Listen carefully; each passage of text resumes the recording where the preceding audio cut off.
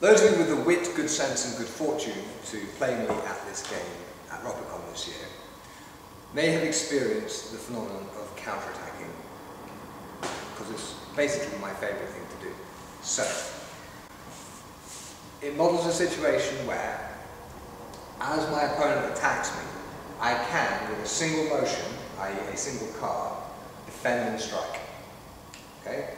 So, if we revealed our cards, our guards, and Rami strikes at me with an eligible strike, in this case, Counterattacking. And I notice, to my great delight, that his card has on it the counterattack symbol. Here. Okay? And I have a speed advantage. Therefore, I can play a Mandala Fendente, which is the same row, as a counterattack. And I say, I am counterattacking at you, sir. It is shame on you if you bear it. Yes?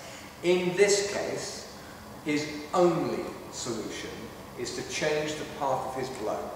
Yeah? So as he attacked Mandala and I counterattack the Mandala Fendente, the only thing he can do is convert his Mandala Fendente into a parry. Yeah? And we modelled this in the cards by having him play another Mandala Fendente. It has to be the same card. Go ahead. Should I have any? If you have it. Yes, luckily. Good thing we stacked the deck. Okay. This operates exactly the same as any other parry.